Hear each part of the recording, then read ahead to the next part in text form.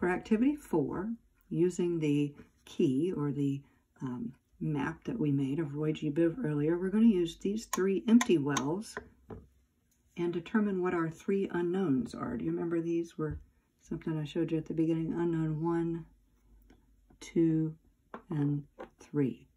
We're going to figure out what those are, and we're going to use our key here to determine it. And we're going to use our universal indicator, because remember, it can test from 0 to 14. And since we don't know what any of those 3 are, we need the entire range. So it'll be easier to use this guy, this universal indicator.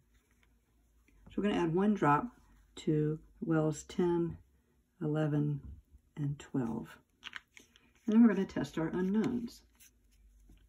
So let's put a drop of unknown 1 into that first universal indicator well and see what color it turns.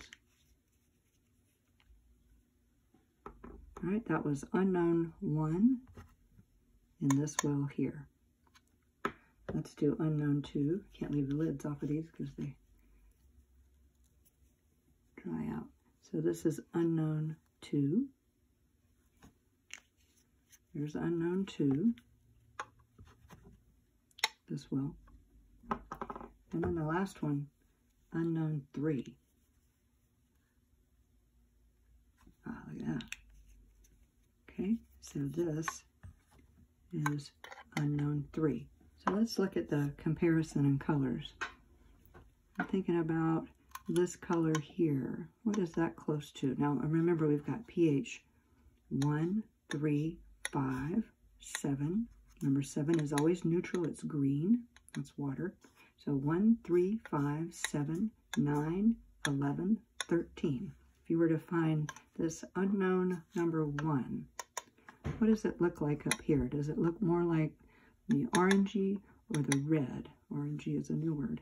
Does it look like the orange? I'm sorry, or the yellow, not red. It looks yellow to me. So we would put that in number 5. Unknown 1 has a pH of 5, around 5, and it turns out that it has a pH of 5.2. So unknown 1 has a pH of 5.2.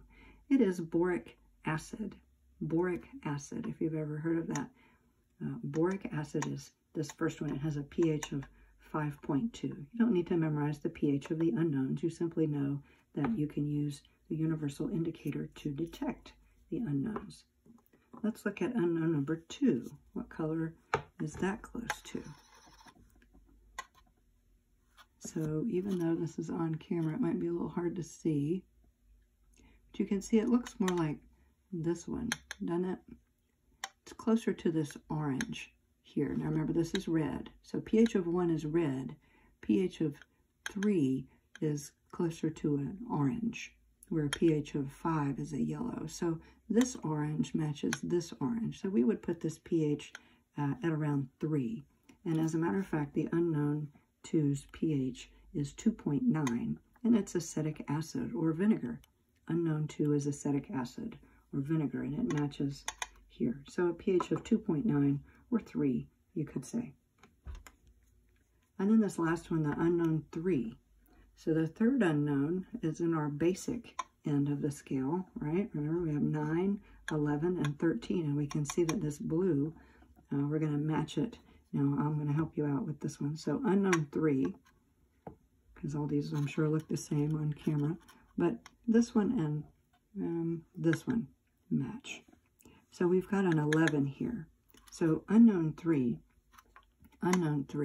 matches the pH of 11, getting, you know, up the scale a little bit, but just a tiny bit, to 11.6. This is sodium carbonate.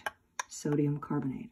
All right, so using the universal indicator, we determined what our 3 unknowns were. They were boric acid, acetic acid, and sodium carbonate.